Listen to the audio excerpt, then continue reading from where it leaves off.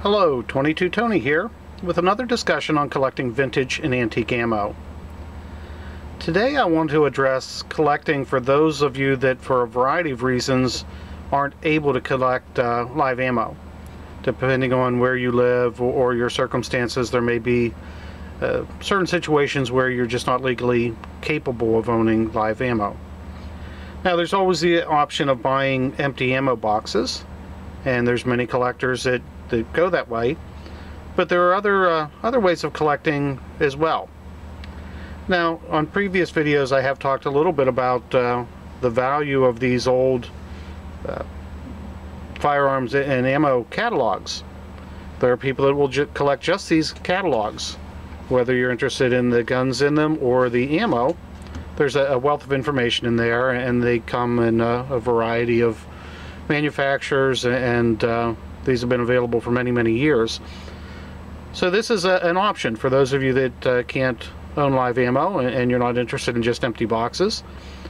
These old advertising brochures are also a way to go. But today I wanted to talk about something a little bit different.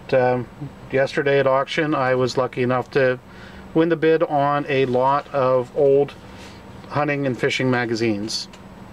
I got magazines from the 1920s, 30s, and 40s. Now some of these weren't in great condition, and for example this February 1928 Hunting and Fishing, the cover's off of it, it's seen better days. So for a hardcore magazine collector, this isn't going to be something that they'd be overly interested in. But I jumped right on it. If you look at these old magazines, the advertising is just absolutely wonderful. This gives me a huge amount of information about the ammo that was being advertised at the time. For example, I know now in 1928 the Remington dog bone style boxes were certainly available at that time, and this ad gives me a little bit of information about the ammo. Now even if you're not interested in ammo, if you're a fisherman and you like information on the old reels and lures, there's a wealth of knowledge in these magazines.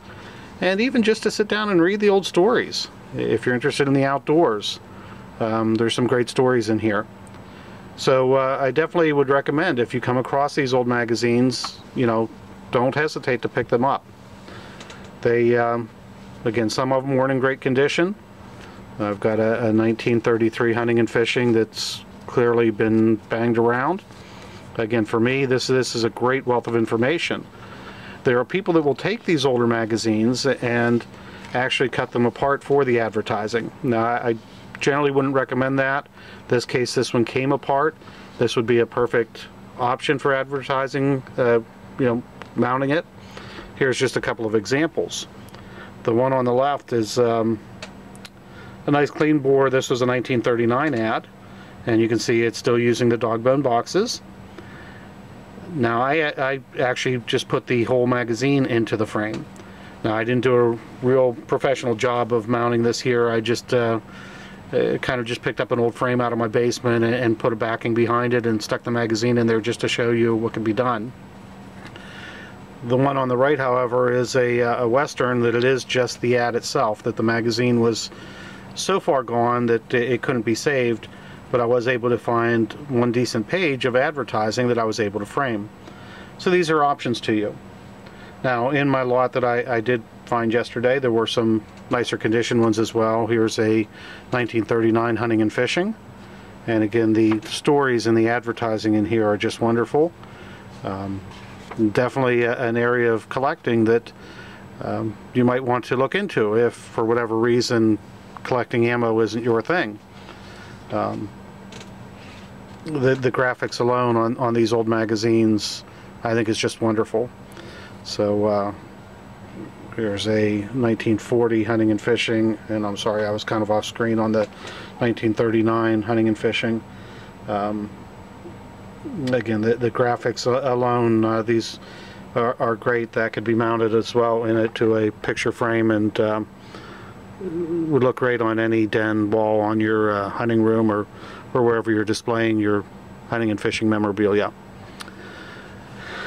So again, just a real brief video today. I didn't want to go into a lot of detail. I've got another couple dozen magazines here, and I'm not going to go through all of those, but there's some great information available out there. These types of magazines can be found at local auctions and flea markets, the online auction sites like eBay.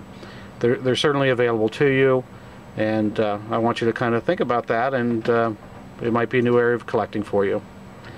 Thanks for watching. I hope you like my videos. Please feel free to share and watch my other videos.